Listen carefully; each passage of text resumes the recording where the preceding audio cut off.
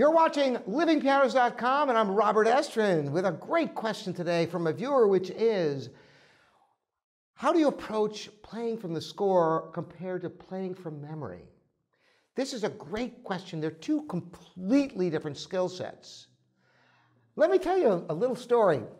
Years and years ago, I would go to competitions accompanying people. And some people would show up, and at the last minute, their accompanist wouldn't show up. And maybe it was like a beginner piece, some little kid with some very simple accompaniment. And they would ask some of the other accompanists. And some of them just, oh, I can't do it. Unless they practiced, they couldn't sight read at all. They would have to really learn their score. And then, of course, I've seen people who could memorize like crazy and couldn't read at all. And they're two completely different skill sets. And why do you need both of them anyway? Well, that's the first question I'm going to answer for you. There's some types of music where reading the score is intrinsically important. And there's other times when playing from memory is really of tremendous benefit. Now, let's start with, why would you ever have to memorize music? You got a music rack right here. You notice I play solo music from memory all the time. You wonder, why? Am I just trying to show off? Well, why would I go to all that trouble? The secret is that once you have something up here, it's so much easier to play it. Not having to look up here and look down here, and it's so hard. And with solo music, there's no reason not to have it all memorized. Your life is easier. You put that work into the front end. So the question is, why wouldn't you do that with all your music? Well, first of all, it's time consuming. But secondly, there's even a more important reason. When you're playing with other musicians, chamber music or accompanying, you absolutely must get a grasp of the entire score. You have to know what everybody is playing. And the score has got not just your part, but it's got the solo parts or the other musicians' parts.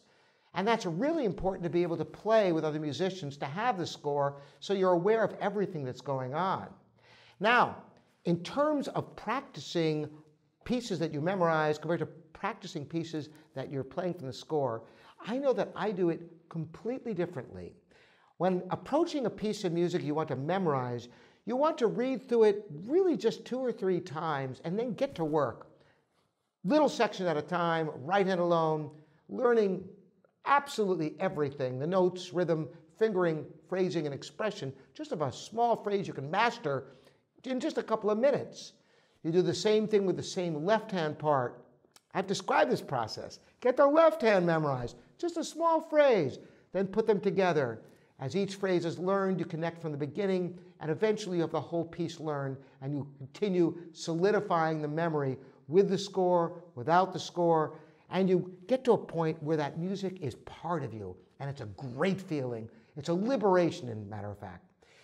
Now, when I'm accompanying pieces of music, I don't practice that way. Now, there might be certain key sections I might work that way, but generally speaking, what I do is I go through the piece slowly reading.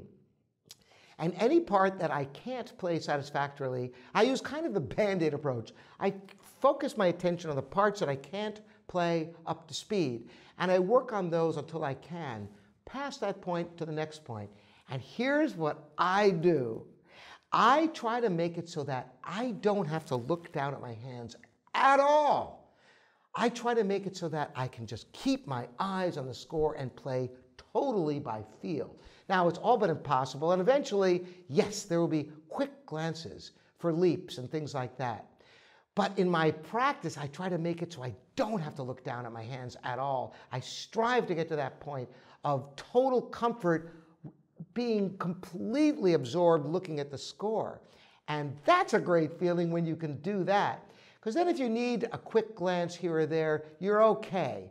And you never, by the way, never move your head like this.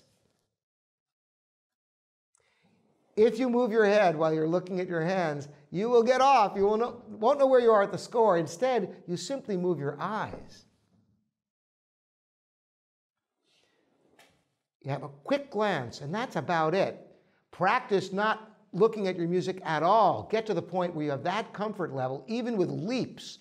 And you might wonder, how is that possible? Well, I can tell you there have been some of the great pianists in history who were completely blind and who could play play anything, with leaps and everything. So it is possible. And think about what violinists and cellists have to do. There's no frets, and they have to do these crazy leaps without being able to look necessarily. So you can learn to play without looking at the score. So these are two completely different ways of practicing. With solo music, the liberation is worth memorizing. And when you're playing with other musicians, having their part is really important. So it's two completely different approaches to practicing. I'm interested in any of you who has different ideas or support this idea and found the same thing. Love to hear from you. Again, I'm Robert Estrin here at livingpianos.com, your online piano store. Thanks for joining me.